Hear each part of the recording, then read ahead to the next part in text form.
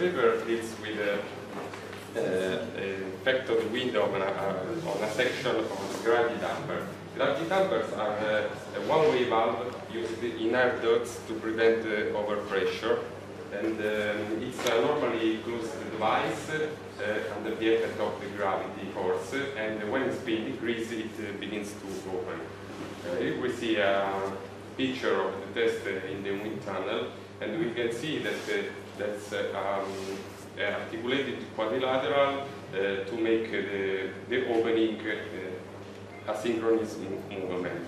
And there is the possibility to mount masses that help the opening.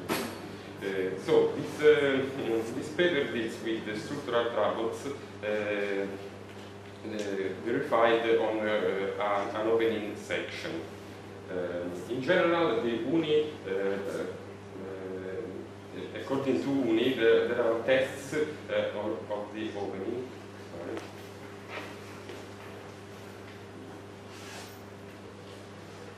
This is an example of test. There was a video but not working. However, we see that an opening characteristic percentage as a function of the speed is given.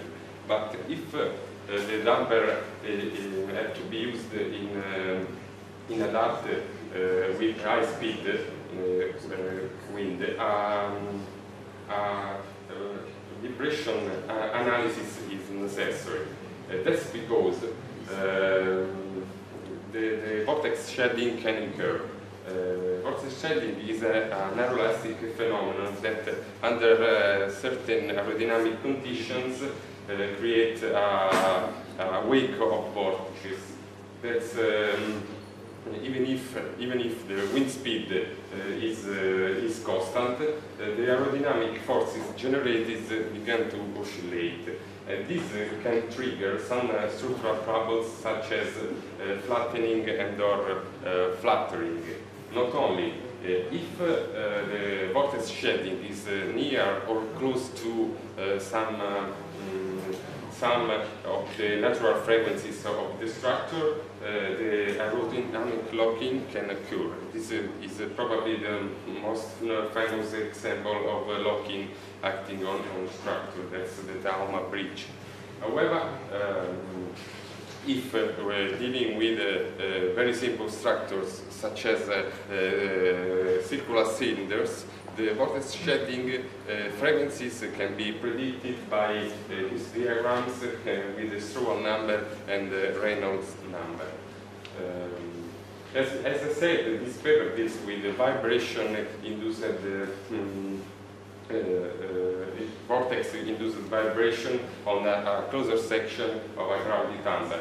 And the aim of the work is to weight the effect of the vortex shedding when locking occurs. The presentation is divided into 5 sections. There is a preliminary CFD analysis to check the vortex shedding, a FEM analysis to understand the natural frequencies of the structure, experimental test conducted in the wind tunnel together with the vibration analysis, and obviously results and discussion. For the CFD, instead of making a full model of the section, it was decided to study 3 different solution encountered the structure. That's the section with no bolts, bolt facing forward and bolt facing rear, in order to have 3 different cases of shedding. To obtain these results, very high quality mesh was necessary, and for example, the boundary layer is about 20 layers in 1 millimeter. So these are the characteristics of the CFD analysis. As we see, there's a less turbulent model. And we see here the vortex shedding individuated in the three cases analyzed. And the video is not continuous. However, we see that in the three cases, the CL trend was evaluated. So, few to say about the FEM. That's a very simple model analysis. That's the easy material, and the square cylinder was modeled with solid, and the sheet metal was a shell element. There are fixed support near the ends of the cylinder, and the bodies are welded, and we have about 2,500 elements and 600 nodes. Here we see the first 10 natural frequencies of the body, and we see that the model shapes regarding the sheet metal begin at about 250 Hertz. Just a few words about the wind tunnel. It is in a closed loop configuration with an impeller of 2.5 meters and 11 carbon work blades. That's a 375 electric motor driven by an electric inverter, and a top speed of about 170 kilometers per hour. That's an honeycomb structure behind the test before the test ring to laminate the flow, and the section, an inlet and out section of about 2 per 2 meters. The experimental test was performed as we see in the picture, and we have 3 accelerometers on the profile. The test was designed to have approximately 40 seconds of the speed regime after 20 seconds of increasing speed run. Here we see the FFT analysis performed on the lift coefficient of the 3 sections tested in CFD, and we see that the shelling occurs at about in the band range that is 255 to 264 Hertz. Here, as an example, I reported the acceleration recorded on the accelerometer placed in the center of the structure, together with the RMS value averaged in the second. We see about 100 G in this point.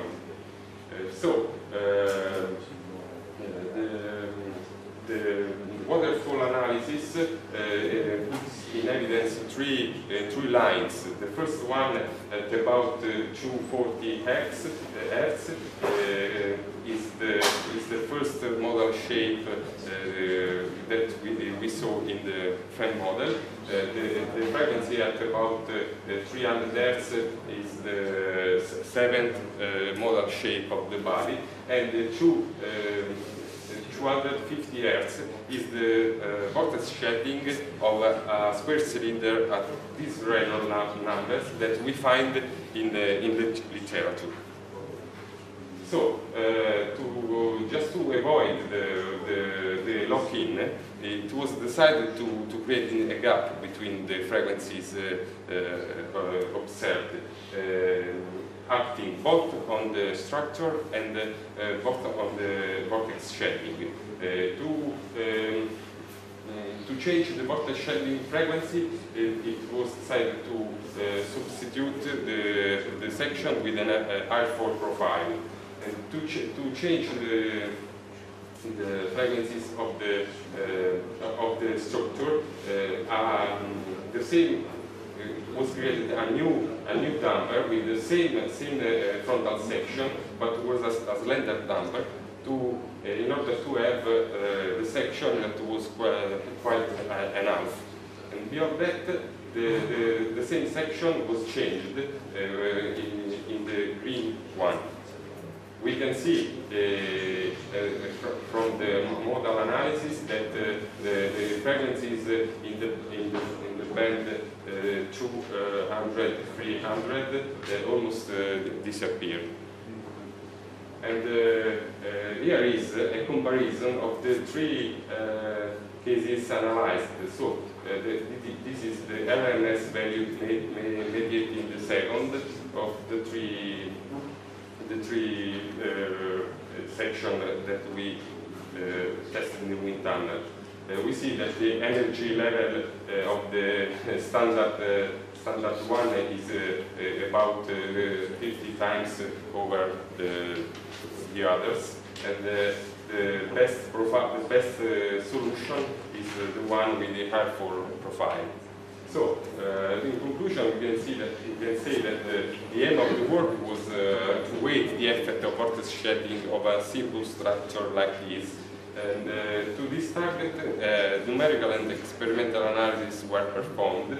We can say that numerical predictions do agree with experimental data and the literature. The presence and the orientation of bolt and nuts seems not to affect in a substantial way the vortex shed frequency.